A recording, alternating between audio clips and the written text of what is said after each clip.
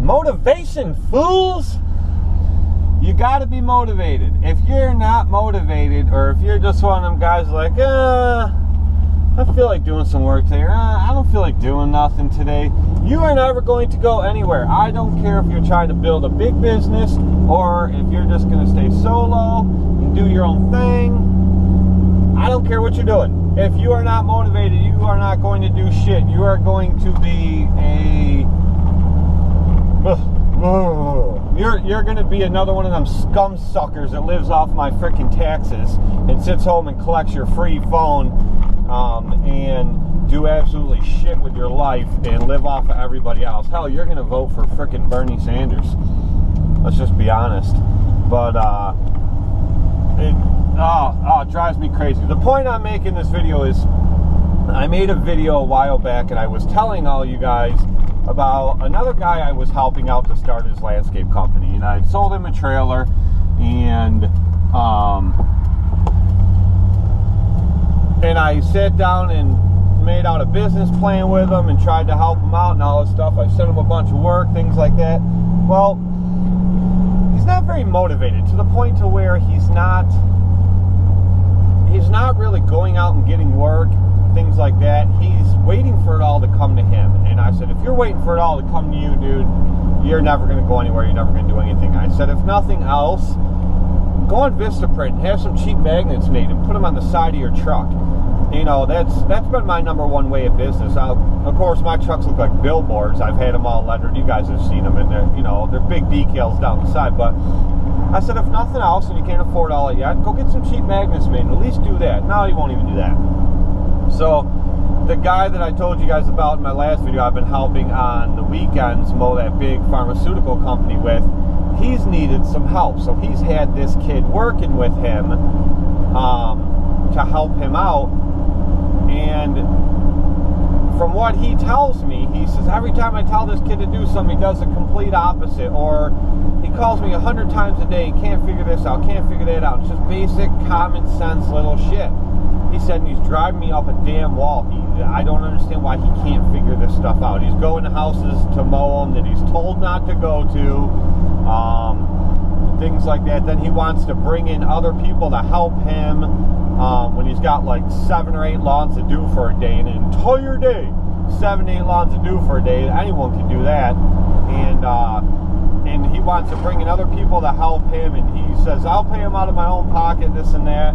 And the kid just has no drive, I guess, from what this guy's telling me. So I guess he was supposed to work today, never showed up, says he has to stay home and help clean the house for a surprise birthday party for his mother-in-law this weekend, which is Saturday, and today's Tuesday. He's like, I told the kid he's done, never come back, he's not working them anymore. So my point is drive. If you don't have the drive, you don't have the motivation, you don't have the push, you are never going to go anywhere. I don't care if you know absolutely nothing about the business, if you know nothing about lawn care. You will pick it up, you will learn it, you will get everything done if you have the drive and the motivation to do it. You will learn it because you'll have that mindset where you refuse to fail. And that's exactly how it should be. I've seen guys that know absolutely nothing about lawn care that have knocked out this business and built a big business just because they knew what they wanted, and they were goal-oriented, and they refused to lose, they refused to give up, and they built a great company because of it. If you don't have that motivation, you don't have that drive, and you don't have that willingness, that eagerness to just make it happen, you're not going to go anywhere. I don't care who you are, I don't care how much money you have, I don't care about none of it. You got to have it, or you're never going to go anywhere. So, any of you guys that have that push, that have that drive, that motivation, if you don't know everything you need to know about the business, don't worry about it. It will come to you. You will learn it. Just refuse to give up and make it freaking happen. And you guys will knock it out. And that's my lesson for right now. Some of my properties I've been to this week, today's Tuesday, some of my properties I've been to this week are turning brown already.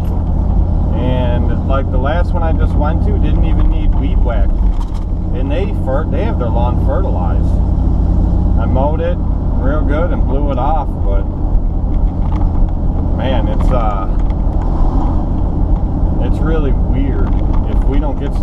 soon. We're supposed to have thunderstorms all day Thursday, and I hope we do. That means I'll be mowing on Saturday, but what are you gonna do?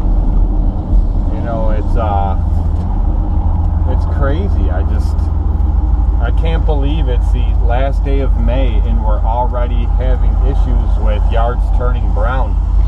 That never happens. I mean, it's been really weird. It's like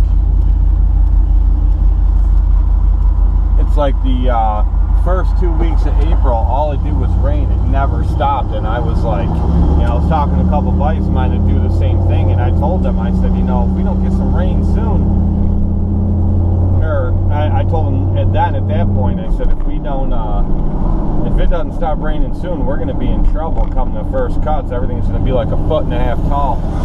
But that wasn't the case at all. It's actually the second week of April. Well, yeah, and it was like the first, what the hell am I trying to say? It was the beginning of the third week in April that we started doing our first cuts. And in my area, we usually don't do our first cuts till like the beginning of the third week in May. So we got a whole extra month of mowing, and we've had a little bit of rain here and there, but not that much. It's crazy. If we don't get some rain soon, some of these lawns aren't even going to need cut. So it's just really weird that you know, up here in my area, you know, usually we're still double cutting or bagging everything. Which that's what I've been doing for the last 4 weeks, is double cutting or bagging everything. Just to keep them down as much as I can. But now stuff's drying out. I'm just mowing over it, you know, mowing stuff up, keeping it cut at a nice height. You know, that's it. It's really weird that it's like that already. I can't believe it. But I guess every area is different. Parts of Texas, from what I saw in the news, are just getting their ass handed to them with nasty weather. So I guess it all depends on where you live. We'll see what happens here now. I'm going to go to my next couple, the next two that I have to do. Even in August, July and August in my area is usually when I move a few properties over to bi-weekly, because it dries right out and they're just not growing. But even in August, these next two properties that I have, they grow like crazy. You know, I think there's maybe 3 or 4 weeks out of the entire season where I don't either bag or double cut those lawns. One of them fertilizes and one don't. They're right around the block from each other. And they're pretty big lawns. I filmed them before. So I don't know. I guess we'll see what those look like today. I had to bag it again last week, so we're going on like 3 weeks now with no rain. So we'll see what happens when I get to these lawns. I'll find out if it'd actually be nice to not have to double cut or bag them for 1 week. I'll take it. But I guess we'll see what happens when we get there. I don't know if you guys can see it, but check these two girls out on the side of the thruway. One's with a walk-behind Toro and the other one's with a weed whacker. And they're knocking it out over there. Alright, well, it's another lovely day. We're going to go out and mow some more grass. It's windy and it's like a high of 64 right now. But it's supposed to go up to like 78 degrees or something, I don't know. Anyway, I was reminded of something the other day. I was out mowing, and when I got done mowing, I checked my phone. Apparently I had a missed call, and there was a voicemail on there. And the voicemail said, tell the guy that makes the YouTube videos that I'm going to straighten out his effing teeth for him. First of all, whoever frickin' called me is an idiot, because they called me from a restricted number. So if they're really trying to portray to me that they were some type of tough guy, they would have called me from a regular number so I can call him back and talk to him about it. But he didn't. He called from a restricted number, so whatever. I made an Instagram thing about it, making fun of the situation to show how little it actually bothers me. But you know, that's the kind of crap that people like Greg had to deal with, and all the haters when you guys make YouTube videos. So I mean, that's just the way it goes, I guess, and you deal with people like that. But for any of you guys that experience that and have stuff going on like that, and deal with people like that, don't let it bother you. I laughed it off. I made a joke about it, and I actually made a YouTube video, or Instagram video, like I said, picking on the situation. It was just retarded, like it didn't bother me at all. But I just wanted to mention that to let you guys know that, you know, if you experience stuff like that, blow it off, man. 90% of people in this world, probably 95% of people in this world, that'll call you up and say stuff like that on your phone. You'll never actually see these people in your life. You will never experience any type of anything with them, so don't let them bother you. I don't. Anyway, so we're going to get to mowing. Last week was a hell of a week. I made a video a week and a half ago, I believe, and because I hadn't made one in a while, and a lot of things going on with the mowers breaking down and stuff like that. And you guys will, if you go back and watch the last entry of Lawn Care Journals, you'll see what I was talking about. But my plan was to put some more videos out last week, and then I had my butt handed to me. Literally. I woke up and I had a little bit of pain in my back. I'm like, what the heck is that? And I figured I slept wrong or something. So I went to my first two lawns, and they're back to back, you know, right next to each other. And I weed whacked them both first, and I started to feel a little more of that pain. And then I got on the mower and I started mowing it, and I was feeling it again, even just moving the controls back and forth on the stander. I was feeling it again. I'm like, what in the hell is that? So then I got down them, and I put the backpack blower on, and I started, you know, moving my arm back and forth with the tube blowing off the driveways and stuff. It was so damn bad it almost dropped me right to my knees. Anytime I took a deep breath or anything, it felt like somebody was stabbing me with a screwdriver. So I called my wife, and you know, to see if she was with any patients, and she wasn't. So I had her meet up with me, and it turns out I tore muscles underneath my shoulder blade. A few years back, I had bronchitis real bad, and I coughed real hard. And when I coughed, I actually fractured 2 ribs. I didn't even know you could do that. But when I went to the doctor, and they did the x-rays and then an MRI and stuff like that, it turns out that's what happened. And this is exactly what it felt like. So I'm sitting there thinking to myself, I'm like, I don't remember coughing or anything, but I have been sneezing like crazy for the last 3 weeks. I'll be 38 in October. I've never had allergies in my life, but my doctor said, you know, as you get older, you will develop more allergies. Most people do.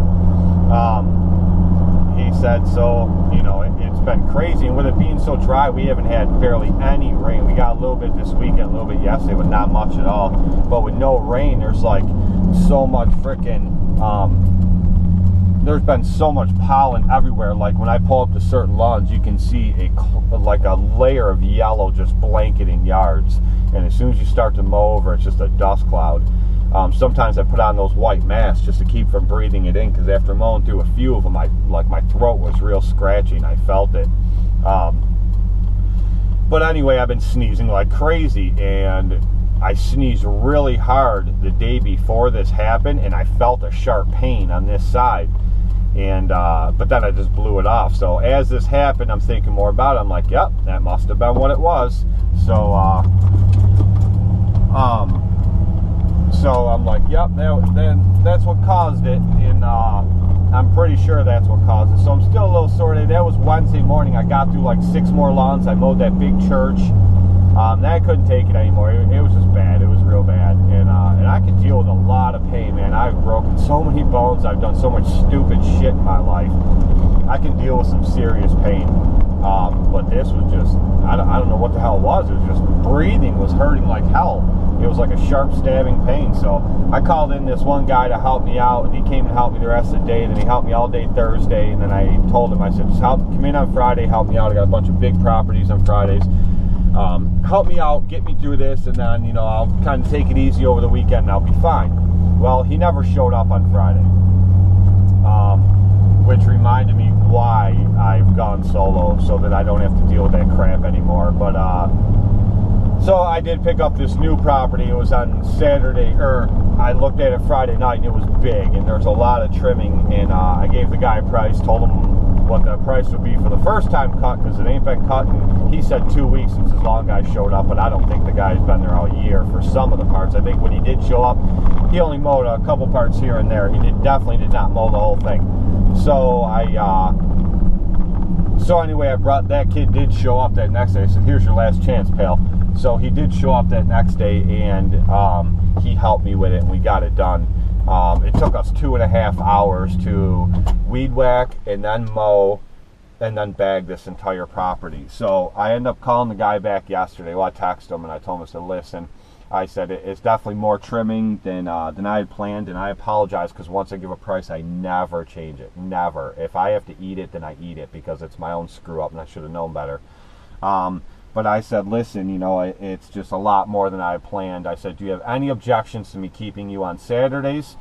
And he said, no, mow whenever you want. And I figured that'd be good, because if I can get a guy to help me, which I did find one, my niece's boyfriend is going to help me. And he said he's available every Saturday to help me, so he's going to help me do it.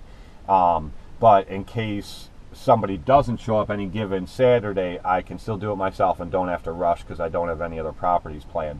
But I did also tell the guy, listen, I'm going to have to bump it up. It's going to be this much more, you know, on a weekly basis. And he said, nope, I can understand that. He said, you have a good points. He goes, no problem. You did a fantastic job. He goes, so absolutely do what you got to do. So that's the case, and that's that property. And I am starting today off, and like I said, it's extremely windy. The sky, an hour ago, the sky was 100% clear. There wasn't a freaking cloud in the sky. Now there's all kinds of clouds, and I think there's a 20% chance of rain throughout the day, which tells me there's an 80% chance it's not going to rain. So we're going to get through this day, and I'm going to make it happen. And my back is hurting like hell right now, but it's not too awfully bad. And we're just going to get through the day and just do it. So yeah. So to recap, blow off the haters. Nobody gives a shit. These people just call and waste their own time. If they were tough, they wouldn't call from restricted numbers. And that's about all I have to say about that. And if you guys experience any setbacks, don't let them get you down, man. Make it happen and just keep plugging away, and trust me, it always gets better. And you will Black Cherry Mio, best stuff. This is really good too. It's Crystal Light Blue Raspberry. More really good stuff. I keep, like, there's a few down the door. I keep a bunch of them in there, and then I fill my water bottle up with cold water in the morning. And then you guys know I got that 5-gallon jug in the trailer. But yeah, so keep plugging along. Don't let things get you down like that. Like I said, go back and watch my last entry video. I think it was 6. I'm not sure, but go back and watch it, and you guys will see all the things that have happened to me so far this year. And I just keep plugging away. That's what makes a business strong. Guys that have a business and they let the things get them down and they just throw in the towel, you know, that's what makes your business weak, and that's what will fail. That makes a business come down easy. It's a lot harder for people and things to tear your business apart if you build it up strong and just keep plugging away. So yeah, that's that. Let's get some mowing done today. Alright guys, time for a little mowing. This property I have been mowing for, this is the 2nd year now. It is a 2-part property. There's this house here, which is the daughter's. The daughter is actually a disciplinary teacher at the high school that I went to, at the junior high that I went to actually. That's what she is now. It's the school that my kids go to, the same one that I went to. And this is her house. I do this house and her mom's house. She's never here. She's always at her mom's house if she's not working. But it's a nice house, nice property, nice and smooth. I can fly right through it. But what I do is she has this house and the other house both fertilized. So for the first month of mowing, I usually bag them both. And But this is the first week I didn't have to bag it. Second week, I think. But when I have to bag it for that first month, I usually cut them at 3 1/4 or 3 1/2. Everyone's area is different. The standard in my area for mowing is between 3 and 3 1/2. That's what pretty much every contractor mows at. Most of them mow about 3 1/4. But she likes this short. So like right now I'm mowing it at 3 inches. And the grass is dispersing well enough that I don't have to double cut it or bag it. The back I do have to double cut, and you'll see that in a minute. But it's nice, smooth property, nice and easy to do, and they've been really good customers. I also plow both the driveways in the winter.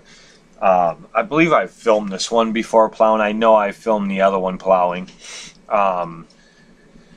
But this, real quick about the fertilizing, a lot of my customers have gone on, they've had these companies tell them they need 5 or 6 shots a year, once a month fertilizing. And I've told them all that is ridiculous. They're just trying to take your money. Come the dry months, July and August, you have just as many brown spots as my yards that don't fertilize. The only difference is instead of 2 to 3 inches of growth in between cuts each week, you're looking at like 5 to 8 inches is what you guys are doing. So you have 2 choices. You can save yourself some money by cutting back your fertilizing and by me not doubling your price because I have to bag it every week because I refuse to leave grass lay on a customer's yard. Or you can continue to have this fertilizing done that much. Your yard will be a chemical factory and you're going to pay me more. And so I've only ever had one customer challenge me on that. And they said, well, I talked to the fertilizing company and they said that you're wrong. I said, oh, am I? Okay, well, there's many times that I am, but about this I am not. I said, I'll tell you what, this year, go to 3 shots. 3 shots in 1 year instead of every month fertilizing. And if your yard looks any different than it did last year other than the insane amount of growth, I will pay for next year's fertilizing. And they said, okay, that's a deal. So they did it, and it turned out that I was right.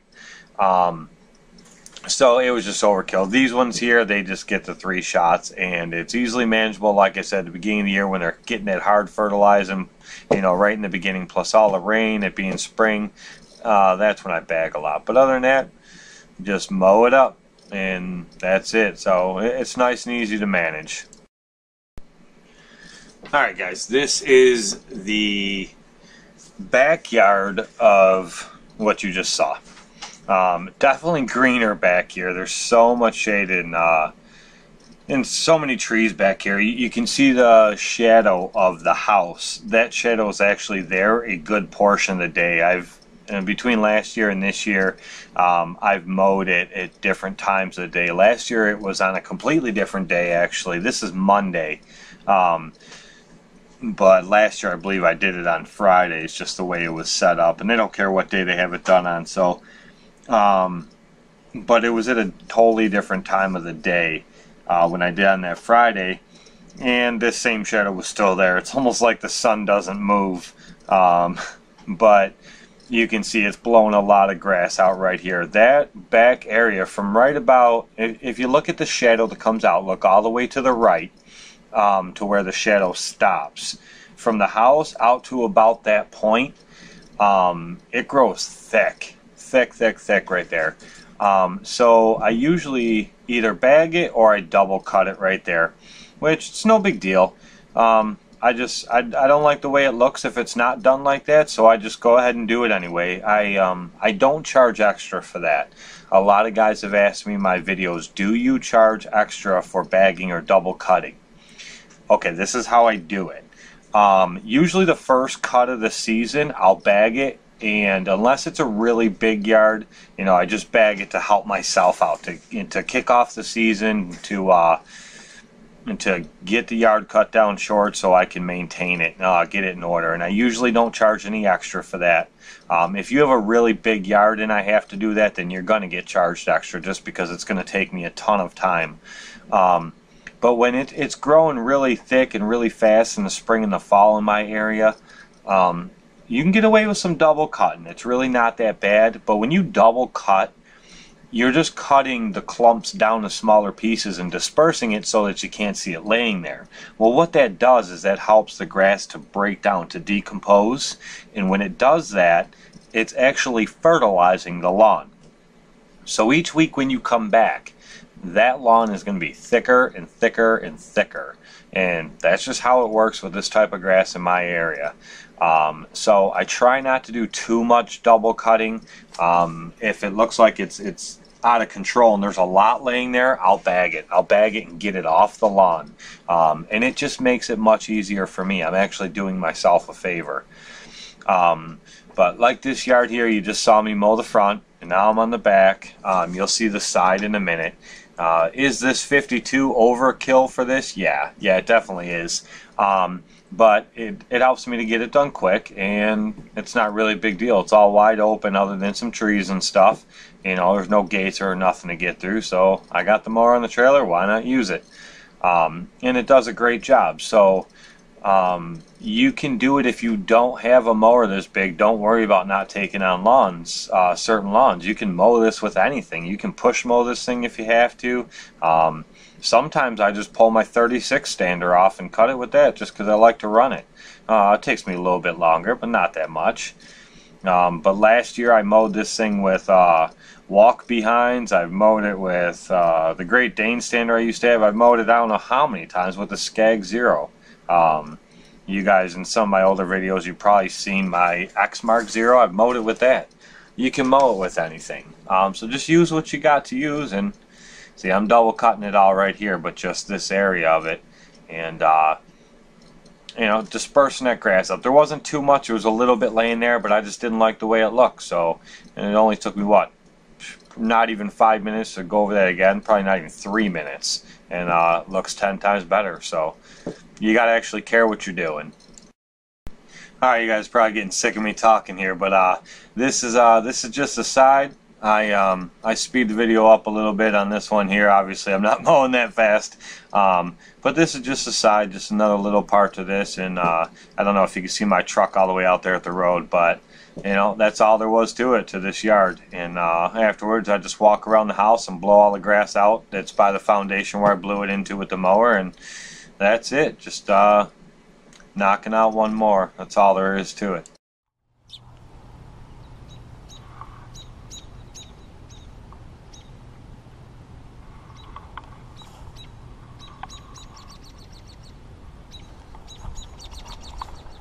Kind of weird.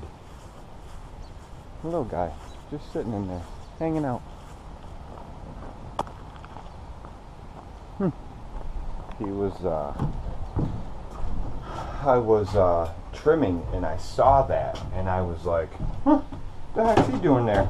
Not moving at all. I don't know if he's injured. Doesn't really look like a baby. He's kind of big to be a baby. For that, I don't even know what type of bird it is. I'm no bird watcher, but for all you bird watchers, maybe you know. I don't know.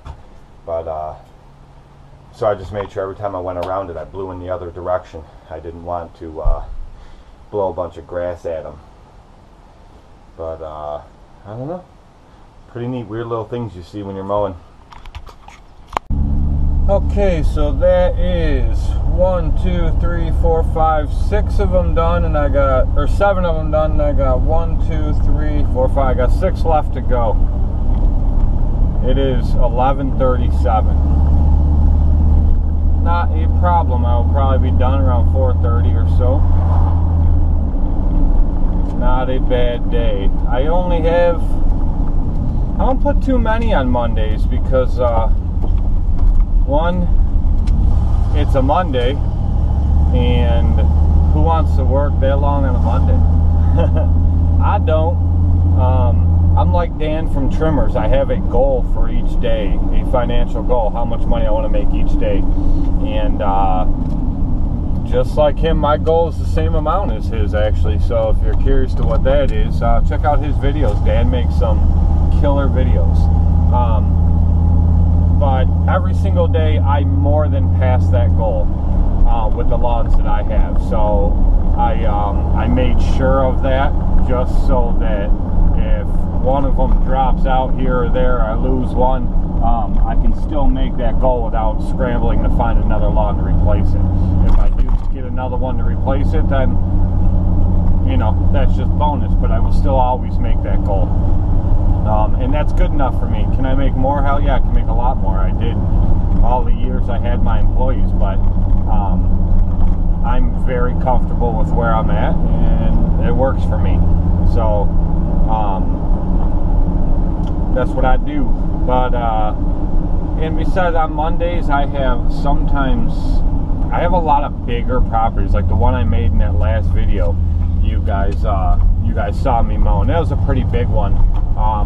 At least half my properties on a Monday are that size, and some of them, the rest of them, are just a little smaller than that one. So they're all pretty good sized properties, and doing them by myself, you know, sometimes they have to be bagged, or sometimes they have to be double cut.